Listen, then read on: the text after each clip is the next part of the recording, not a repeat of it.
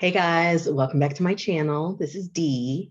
So in today's video, I wanted to go over just a quick question as to why some people get misdiagnosed between rheumatoid arthritis and lupus.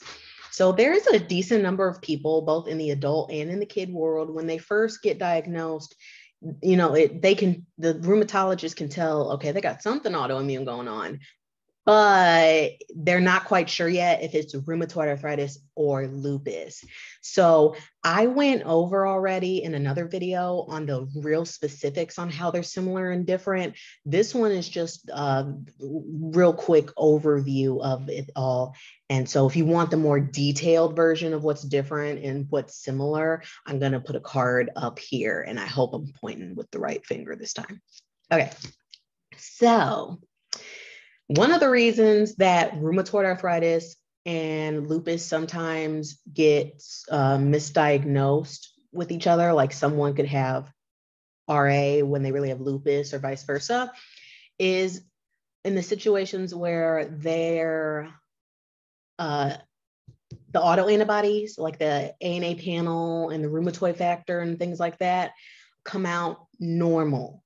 So if those come out normal, and they go and do some scans and find, oh, they have some autoimmune arthritis going on. Well, it doesn't tell which kind, because arthritis is common in both of them. You know what I'm saying? So that is one of the reasons. Also, if you end up having the only antibody that you have is rheumatoid factor, like me, when I first got diagnosed, the only thing that was positive was rheumatoid factor. And while the chance of it being is more towards rheumatoid arthritis, it's not a guarantee. There are plenty of people who have lupus who also have a high rheumatoid factor. Now, if you want more information on those two labs, I have a video on that as well. I'll put a card up for that too. But, unless you have something that's screaming one or the other, which doesn't always happen, like when you first start feeling symptoms and you first get a diagnosis, sometimes they have to take a guess just so insurance will cover getting treatment, you know what I'm saying? And so that you can start getting some treatment, because both are inflammatory arthritises. So the treatments would be similar between the two. I mentioned that in my other video that compares RA to lupus. The second reason why it is very common to get them mixed up is also because many people end up getting found out that they have these things in the early to moderate stages.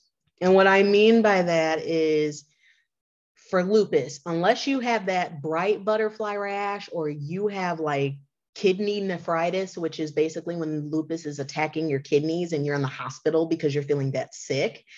Unless one of those numbers is happening, or unless your hands are deformed, which again, those are tend to be more like later aggressive stages. Many of us, when we come in, we don't necessarily have that. So unless one of those numbers is going on with you when you first get diagnosed, it could still be either or, because the early phases of lupus and rheumatoid arthritis look very, very similar. So if you don't have any autoantibodies that is specifically pointing to this, and you don't have for example, like some of the things that are specifically lupus or specifically rheumatoid arthritis, and it's very common to not, it can be easy to be like, well, we don't know which one it is yet. And really, it's just going to take time. And hopefully we don't get to that point. You know what I'm saying? And then the third reason is because both of these conditions are chronic. So you're usually not just dealing with this for like a week. You know what I'm saying? You're going to be having, whether it's joint pain, joint swelling, rashes, extreme fatigue, whatever you're feeling with these symptoms. Many people end up having this for months, and I've heard years Awareness is getting a lot better these days as far as general practitioners being more aware of autoimmune things and what they look like to get you referred over to rheumatology. That said, there's still room for improvement in that area. So a lot of times people deal with these symptoms for a long time. And, you know, even some of us in the medical community, like I'm a nurse, I didn't think autoimmune when I was having all of my symptoms. I honestly kept thinking I was pregnant. And so it took me talking to someone else who had an autoimmune condition to be like, you think it might be that?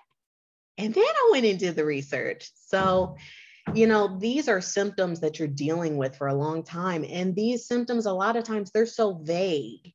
You know what I'm saying? That it could be any one thing. And then that goes to my next reason why they can sometimes get misdiagnosed too. You know, depending on where you're at in your like staging of rheumatoid arthritis or lupus, the symptoms can come and go so much that, you know, sometimes things look more like it's just like a one-time fluke.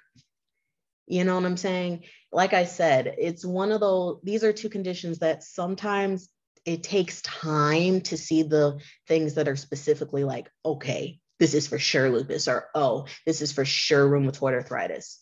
You know what I'm saying? So that about wraps that up. If you are in one of those situations where you're at that point where you and your doctor are trying to figure out if it's rheumatoid arthritis or lupus, I know this is way easier said than done, but try not to worry too much because both are autoimmune, both are inflammatory, both can be treated with similar medications. So it's not like there's going to have to be a huge shift. So even if they're not sure which it is, you can still get treatment. You know what I'm saying? They can still tell, okay, is it getting more aggressive or is it less? You know, things like that. So just stick with the process. I know it's very overwhelming, but at the same time, you got this. There are plenty of people out there who've been in the same situation as you, and some people who have both. I don't have both, and I don't see how you guys do it because one is enough. But anyway, that's it for this video. I would love to hear you guys' thoughts in the comments. Share your stories, you know, if you're comfortable. And with that said, I will see you in the next video. Bye.